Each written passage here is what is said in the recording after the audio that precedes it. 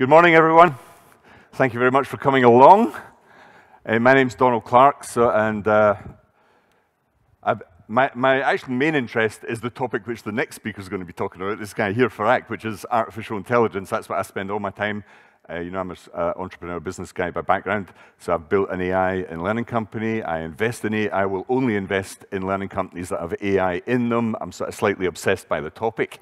If you saw me at the debate last night, you probably realized that. But another interest, which is in a sense related, is blockchain. And you can mention blockchain in a bar and a pub, and you get weird reactions. Absolutely nobody's ever heard of it, which is the normal one. Some people have heard of it and sort of slightly intrigued. Some people completely dismiss it, and then you get fanatics who really think it's going to change the world forever. Bigger than the internet is a phrase that's been used around this. But I want to tell you a story about what happened to me on blockchain this year. I'm in Berlin, and my family are here, and some friends from Scotland, where I come from, because it's my 60th birthday, okay? Thank you very much. And earlier in the year in Edinburgh, where I came from, I deliberately went along, because I know the people in this project. I got married on blockchain, remarried. Okay, so I was married 35 years ago. My wife is here today, my kids, in Edinburgh. And of course, when you get married, the government gives you a certificate, unless you do it in the church and so on. And then you don't know what happened. Where is that certificate? Where is the proof that I was married? I have no idea where it is. It's in some room somewhere, okay? So I was in Edinburgh at the Edinburgh Festival. I go there every year. And this was the machine I used here. So it had an iPhone on either side. So my wife used this one. I used this one. And I paid to get remarried on blockchain using Bitcoin. It was sort of a weird experience, really. But it was actually quite nice, you know, like my lifelong interest has been in technology and learning, and it was quite a sort of personal thing for me anyway. And I thought, wow, the reason I tell you this story is that blockchain isn't about Bitcoin. It started with Bitcoin, but it's really about trust, and it's really about the concept of where you store those moments of trust. And learning is all about trust. It's all about people doing good things, good teachers, teaching good students, and then you raise their cognitive level. But there has to be a sort of ledger or proof in the real world for employers and others about what they've done, what their competencies are, and how they achieved that. I'll tell you, let me just go on another, is this working? Private story. These were my kids when they were 2 years old, twin boys. They're here today. They're 23 years old now. But throughout their lifetime, I took pictures of them with technology on the same sofa in my living room, in the same house I live in. So they're two happy before school. All went wrong when they went to school, okay? And this happened really quickly. These are about 8, 9 years old. You know, they started getting these silver boxes. Not only were they getting silver boxes, they were demanding silver boxes from me. And when you have twins, it's twice the cost every birthday, every Christmas. So it started to get a bit wearing after a while. This is them up about 13 or so. Then they wanted laptops. I don't know if you remember the PC. And these weren't cheap. They weren't cheap at the time. But they wanted this stuff because almost everything they did in learning and homework and so on, they needed one of these machines. Okay, I've got 2 of them, I had to get them. But that wasn't enough for them, of course, because the Macintosh comes along, you know, and they will tell me that they need a Mac, and they will, if you've been a parent, you know how smart kids can be in pressurizing you. Imagine having twins, because they plan their pincer movement on you. You know, and we used to listen to them behind the door, and they would literally discuss how they were going to fool us into buying things for them. It's a weird thing having twins. This is the next stage, and remember the same sofa here. You notice this is very Scottish. We only have one sofa, one colour for all these years. But suddenly lots of little things started appearing, little games consoles, and of course mobile phones came into their life, big time. And that became a completely different ball game, along with tablets and consoles and PlayStations and Xboxes. So their whole consciousness was involved in this stuff. Okay, and then finally, iPhones. And iPhones really became the rock-solid technology in their life, and the mobile phone still is the rock technology in life. Tablets, interestingly, not. Now, the kid on the left didn't go to college, went straight into a startup business, loves it, loves life, loves clubbing, isn't interested in sitting in a lecture hall for 4 years, and I'm glad he didn't go. He's glad he didn't go to college. The other kid was more scientific, sort of, schoolish, and he's doing a degree in artificial intelligence. Okay, so real big contrast between these kids. One's left-handed, one's right-handed, and so on.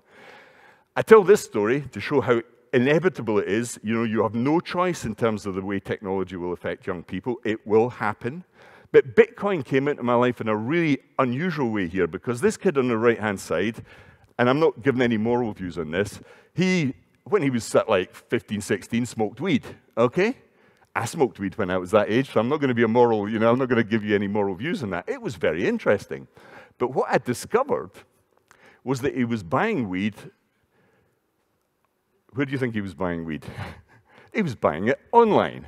Not only was he buying it online, he had a Bitcoin account, as did all of his friends. And they would use Tor, which is a browser for going on to dark or deep web, depending on how you see it, and they were ordering drugs online. And it was quite straightforward. It was really straightforward for these kids. My kid was smart, though. He didn't get it delivered to my house, because he knew I would have gone absolutely apeshit. But this is how smart young people are. You never know what technology they're using half the time, but boy, are they using it, okay? So when these kids go onto Silk Road, actually Silk Road was shut down, which uses blockchain and Bitcoin. When it was shut down, that didn't stop. You can today use Tor, and there's hundreds of small sites where you can not only buy those things, there's a dark side to this as well, because you can buy guns, you can buy all sorts of weird services on there as well. But there's always a dark side to technology, I've never driven a car in my life, okay? But 1.3 million people die horrific deaths every year from car accidents. So don't imagine that this is unusual. Every bit of technology has a downside.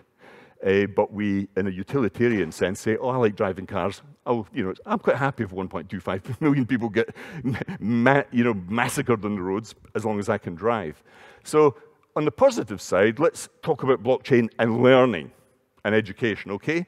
So the traditional sort of learning stuff, and we're still living with a sort of client-server model here, because most of the LMSs are not really peer-to-peer. They're really old, kludgy technology. If you've ever had to work with an LMS and that stupid standard SCORM, you'll know that it's really 20 to 25 years out of date, and peer-to-peer type networking works. Now, the first big peer-to-peer network was Napster, way back in 1999, 2000, and unfortunately, it did have a weakness because it had a central point of failure. It still had a directory in the middle, but by and large, this changed the whole music and movie industry forever. This kid who went into his bedroom for 3 months and changed the world. And he was only 19. Okay, so that did actually happen in our lifetimes. Then this was more interesting to me. I went to a presentation on this way back in the US on Nutella, because this was completely decentralized, this network. There was no central directory, no central storage of any form whatsoever, and this is still a very dominant form of peer-to-peer transfer. I came back, and this is my this is why I think blockchain really is relevant to learning. I came back, and we had a consultancy project with all the local authorities in England. I'm not from England, but there are many of them. There are 326 little units in government in England. And they all have their own billing systems, and they all do their own thing. And there's huge waste of money. Even in learning, they were all doing their own courses, designing and building their own courses. Isn't that madness? They're not competitive. Why would you do that? Why wouldn't you share it? But of course, they're institutions. They have management structures. They don't want to share anything. It's totally and utterly bizarre that in government, we have no sharing. So we built we went to the body above it and said, why don't we build a Nutella-type peer-to-peer network that would allow any individual local authority to create content, and then you just share it with any other authority across England. And they went, wow, that is absolutely amazing. And we reckoned the cost savings were about $1.5 billion. It was absolutely huge. So we built it, and we set off doing it. Do you think it worked? No, it didn't. It didn't work because layers of middle management and L&D departments in every one of those little local authorities didn't want it to happen because they wanted to design their own little compliance courses and their own crappy little leadership courses. It's a cottage industry. Education's still a cottage industry, and it's wrong. And that's why it costs so much. Still, whether it's schools, Universities, it's still a cottage industry. Every teacher thinks they have the right to build their own course and everything, even though it's just 101 physics. Doesn't matter. I'll do it myself. There's no other area of human endeavor quite like this. But I think this is why other peer-to-peer things have clearly shown us the way. So we have Skype. Who here has never used Skype? Anybody? Right, okay, so this completely revolutionized the telecoms industry, but it is a peer-to-peer system, and it works beautifully. It completely changed our whole view of what a telephone and communications is globally. You know, my kid studies in another country. We speak to him every week. All my relatives are in Scotland. We speak to them regularly because of this cheap peer-to-peer network. And then in learning, I don't know if you've ever read this book. I highly recommend it because it sort of changes your life almost. It's called Deschooling Society by Illich. And this book is often quoted in relation to deschooling, and schools are bad, and it's overplayed a little bit, and schools are like religion, it has a priesthood and so on. But the interesting thing in the book is actually the second half that nobody ever reads and nobody ever quotes, which is all about a web of learning. In other words, we have teachers, we have learners. How do we sort of get rid of the institutions? Recently, Peter Thiel described higher education as the Catholic Church the night before the Reformation started. So you're giving out indulgences or degrees for money, but it's a bit of a con, really, you know, all that money being spent in it. And Illich had the same idea. He wanted to deinstitutionalize and democratize education by creating a web, a network of teachers and learners. And that's ridiculously utopian and won't happen, in my view, but it's interesting. So coming back to blockchain and Bitcoin, so Bitcoin comes along, and I mean, there was a while when a Bitcoin, if you have a Bitcoin now, one Bitcoin, it will be worth about 730 euros, okay? One Bitcoin. It's incredibly difficult to get a Bitcoin now because you need an immense amount of computing power to mine for it. You get currency, it's a very odd concept, this, but you actually have to go mining for this stuff as you would mining for gold, but you need an immense amount of computer power to do it. And actually, there are whole groups of people that pull their computers together to get Bitcoins and buy it and so on. But it's very like gold mining in that sense. And there's a great thing about this story here because there's a mystery man right in the middle of it called Satoshi Nakamoto. And he has a Japanese name, a German email address, but he writes in British spelling, and nobody has a damn clue who this guy is, even if he's a guy. Could be a woman, could be a group of people. We have no idea. And several people have been put forward. This poor Japanese guy up on the left-hand side was fingered by Newsweek. They turned up at his door. He was on television. He had nothing to do with it. He just happened to have Nakamoto as his second name. And he happened to be a guy who had some good maths behind him, but he certainly was not the guy. The other guys actually are serious cryptocurrency guys, and they may be, but they're not saying. Why do you think they're not saying, or why do you think Satoshi Nakamoto went to ground? Because this happened in 2008 when the financial crash came along. Very interesting coincidence that a cryptocurrency, absolutely the same month, September 2008, he went to ground because the CIA and FBI were onto Wikipedia. Julian Assange, who is still imprisoned in my country, shamefully. You know, in other words, the Americans crushed these movements. And do you think the Americans, because they have the dollar as the primary currency standard in the world, do you think they want Bitcoin to succeed? Not a chance. This is serious business, and that's why these guys often remain hidden. Okay?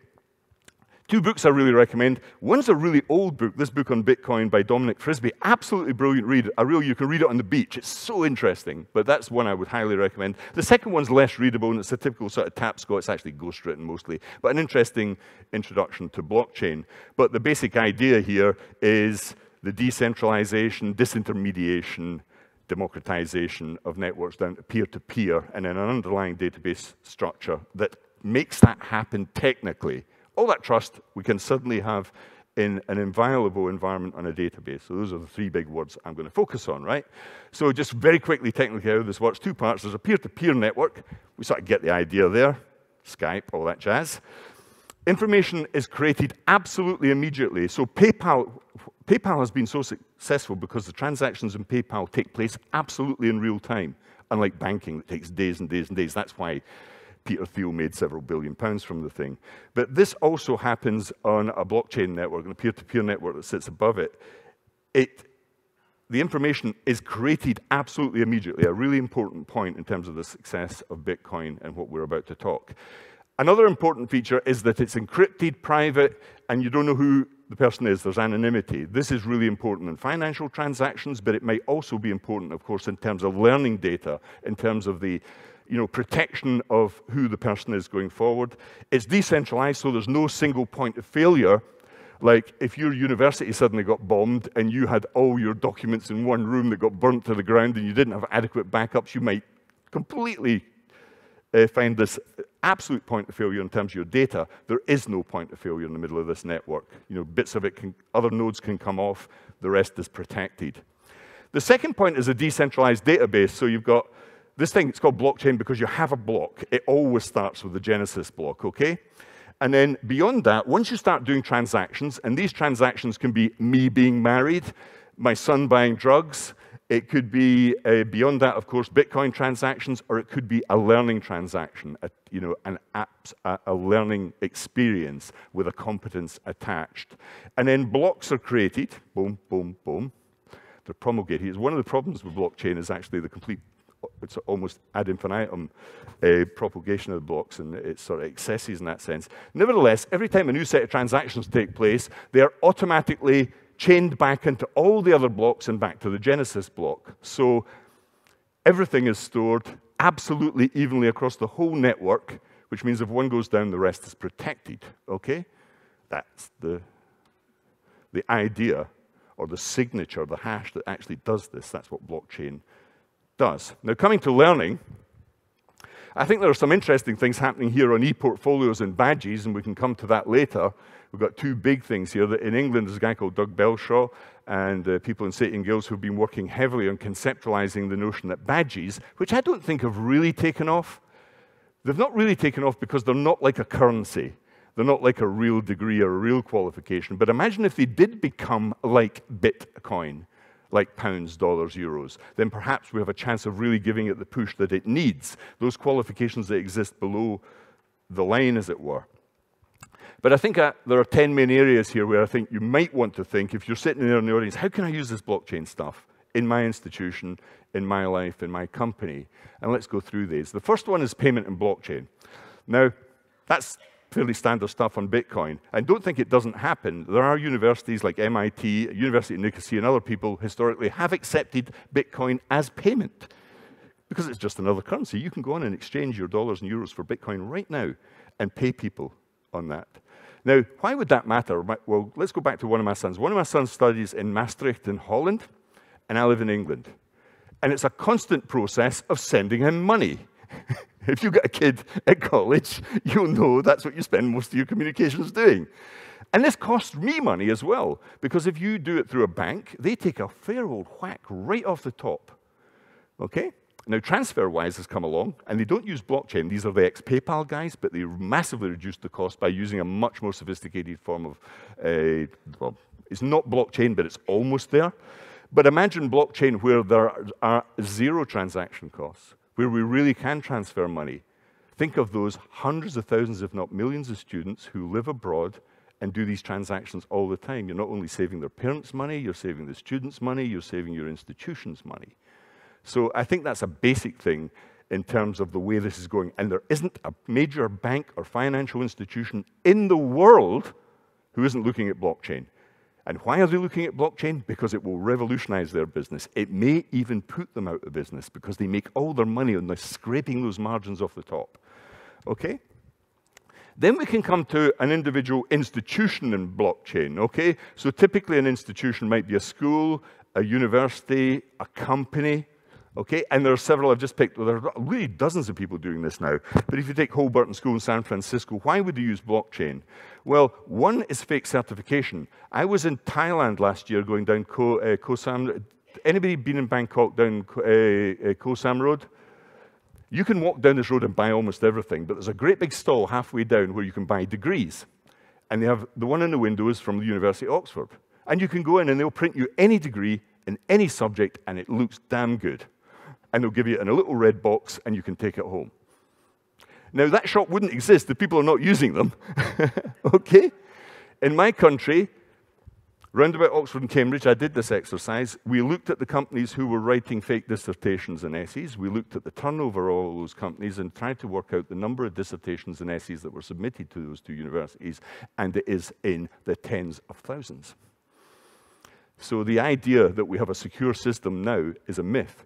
You know, and I know, that in higher education, there are thousands and thousands of students submitting dissertations and essays that they did not write. And you won't catch it on plagiarism software because it's PhD students who are writing them, PhD students who don't have a job very often or earn very low wages. So plagiarism is a massive problem here. I think there are other issues around that, never mind. But schools, some universities now are using blockchain to give this complete authenticity to avoid fraud in terms of the certifications that they're providing. MIT is a good example of that, but there are plenty of others. So you can give them a paper copy anyway, but you can also get it in this unhackable database. Okay? Then we've got groups of institutions. I don't know if you saw this brilliant presentation, I think it was last year or the year before, but from Delft University. Anybody from Delft here?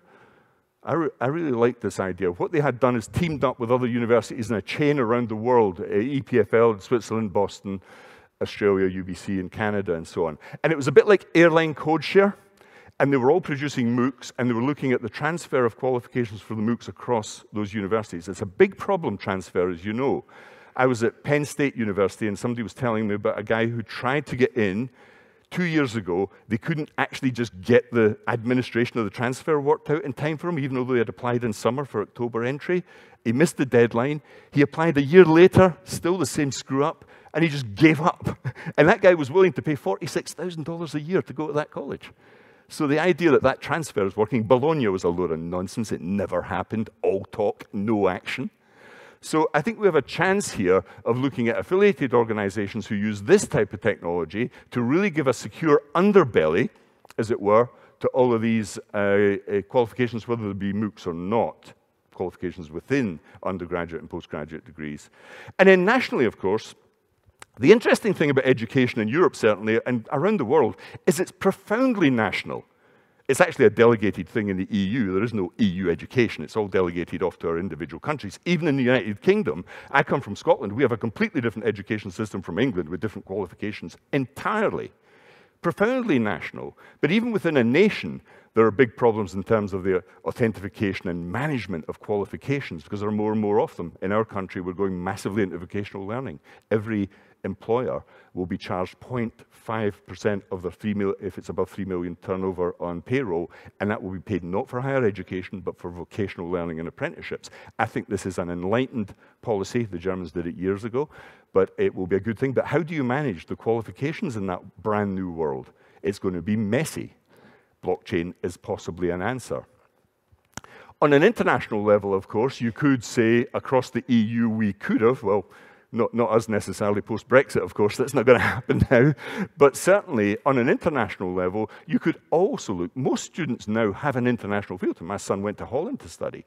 You know, lots of kids now think that way. But if they do go abroad, they're jumping out of their national system into an international system. But there is no international system in education. It doesn't really exist. It's still a bunch of institutions that have loose agreements between each other. They're all like individual castles, hermetically sealed, not dealing very well with each other. So I think on an international basis, we have underlying blockchain possibilities in terms of the use. Then forget national and international. Let's think a little bit about groups of institutions, because we have groups of privately owned schools, you have Ivy League colleges. Everywhere I go in higher education, I see groups. In England, we have these horrific groups called the Russell Group, who regard themselves as above everybody else in the education system, fueled, of course, by a completely corrupt ranking system, which is a piece of mathematical nonsense because it's a self-fulfilling prophecy. They ask the principals of those universities how they rate the other universities, and of course they rate the universities they went to, which is normally Oxford and Cambridge, and yes, what a surprise, Oxford and Cambridge come right at the top of the rankings. And then they ask about teaching, and they don't use any data because they're mathematically illiterate. They don't use any data, they use proxies, and anybody who's ever been involved in data knows that proxies are not data, so they don't even count the kids who turn up for lectures. So they don't have any data, really. but they just do these weird ratios, number of PhD students they've got relative to undergraduates and all that rubbish, and come up with the rankings. This is the sort of thing we have to get rid of using really solid technology, a new approach. That's why I think AI also is important here. But groups of institutions perhaps can come together in a way they never have before. Now, I mentioned badges and e-portfolios because I think this is possibly one of the more important ones, along with MOOCs. So we know that in the learning world, generally in our lives, don't imagine for 1 minute that school and university and college is even remotely solving the problem of lifelong learning. It does a magnificent job up to a certain age, but most of what we learn in life is learned informally in the workplace, from our colleagues, from our family, whatever. So most learning in your lifetime is the orange bit. The formal learning is the little wedge in there. But we think the wedge is almost everything sometimes. That's the illusion there. And that illusion is carried through. So if you go into corporate training, and I've worked a lot in that area, my good friend who sadly died 2 years ago, Jay Cross, who used to come regularly to this conference, wrote a book about this, but it's still true, so that we know that most of what we learn is informal throughout our lifetime, but where does all the money get spent? On formal training. Almost every budget in every major company is focused on formal courses, and yet we know with absolute empirical certainty that most people do not learn most of what they learn in those companies through those courses. Millions wasted. And the evidence is really clear. If you want to take just one, take diversity training.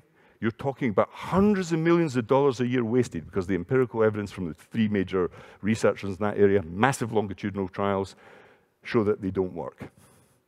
So we're just blindly churning this stuff out. Okay? Now, here we have a solution here because the informal stuff is a problem. Nobody's to blame here. How do we measure the informal stuff? That's always been the million-dollar question. How do you measure informal training? All that stuff you do in social media, coming to this conference, which is a real learning experience, I'd imagine. I find it a learning experience, a valuable one. How do we measure that? We don't measure it by and large, unless we give badges, but there's no serious currency behind badges. So I think we have a possibility of using blockchain to do that, especially if it goes into e-portfolios as well. So in vocational learning, which I'm quite passionate about, in other words, learning by doing stuff, I think far too many kids are being churned through the college system. I think it's led to massive unemployment, graduate unemployment. We have a fractured society. In my country, the minority of kids go to university. What happens to the majority of those kids in England and Scotland? They just get dumped. There is nothing for them. And we wonder why people voted Trump in Brexit, because they have more votes than us. And they're pissed off. So the idea, the great danger here is that we keep producing an educational system that produces inequalities because the majority of kids don't go to university. Remember that in almost every country in the world. The majority of kids don't have that opportunity. And the idea, like Schechter said yesterday, that the solution is to send them all to university? Are you kidding me? Are you kidding me? Is that the solution? I was at Penn State University last year. It has its own airport. It has its own airport. It has a football stadium that holds 110,000 people. They only play 8 games a year. Okay? The kids live in luxury accommodation in the middle of Pennsylvania. I went a few miles outside of that institution. What do you think Pennsylvania voted in the American election? They voted for Trump. I was in the University of Philadelphia. Exactly the same thing, right in the middle of Philadelphia. I walked 3 or 4 blocks in any direction. I saw people, black people, sleeping under bridges while these kids were in luxury accommodation, paying $40,000 a year. Do we think that's a sustainable model? It's ridiculous. It's morally bankrupt. Okay? But I think if we look at other opportunities for kids, those 54, 50, 60%, then perhaps we have a possibility of looking at e-portfolios and skills and learning by doing in a way we've never had before. As I said earlier, there's some really good people working on this. So if you look at the EPIC people on assessment, there's a conference held every year. That's a formal organization. I don't know if any of you have looked at that or are a member of it with Serge Revy and his team. They are really looking in anger at the notion of badges being linked to blockchain. And it would be too much to go into detail here because it's an amazingly complicated thing, but you don't have to worry about the complications. Treat it as a black box, okay, that will emerge from these groups. Then we have MOOCs, and of course, one of the big problems with MOOCs has been certification. And I'm not a critic of MOOCs. I love MOOCs, taken lots of them, and I'm in and out of them all the time, and I don't mind drop out. I'm just amazed that millions of people have dropped in That's the main point for me. You know, I'm not in the slightest bit interested in completing most MOOCs because most MOOCs reflect the university courses I remember, 10-week semester courses, the drip feed. I'm 60 years old. I do not want to wait next week while you as an academic decide to give me your next lecture. I'm not an 18-year-old undergraduate. And the problem with MOOCs, by and large, is they're based on the 18-year-old undergraduate model, and it doesn't cope with the real people in the real world who have kids and jobs and who don't want that model. It's a completely different thing. But we do have a chance in certification of perhaps getting something that really works here. Imagine if Coursera and Udacity. Yeah, I learned something interesting yesterday. How much, you know, people, I remember coming to this conference where whenever you mentioned the word MOOC, people went sort of slightly apeshit and got in a sweat, you know. They'll never work, it's all going to die. End of civilization as we know it. How much do you think Udacity is worth? Any guesses? Sorry? Quarter of a million. Quarter of a billion? $1 billion. And they said it wouldn't work. They said it wouldn't work. Why? Because they went into vocational learning and they avoided doing the more academic stuff because that's where the real market is. But I think all of those people are looking at certification, but they don't have an underlying system of trust with employers, but that will come. And I think Udacity have already solved that problem. They're forging relationships with employers. And I'm not claiming that all education is just about employment and jobs, by the way. Then we have CPD. So I used to be a governor in a secondary school in my hometown in Brighton in England for a number of years. And CPD for teachers was a one-day training course when all the kids got sent home and they sit and listen to really boring, outdated psychological theory on crap like learning styles, right and left brain, things that would never help them in the classroom, ever. In fact, most of it was completely made up and fictional. The last one, I actually almost resigned when I saw the mindfulness course coming along and teachers were sitting there meditating. And I went, this is the end. I'm no longer getting involved. If this is what real training is for teachers, I'm out of here. Every fad that ever appeared would suddenly be turned into an inset day course, okay? Real CPD, I think actually by and large for good teachers in England, my country, is actually through Twitter. And we have some Tom Bennett and others, I think called Research Ed. 500 teachers turn up every Saturday morning to listen to solid research from good researchers in universities about how people learn.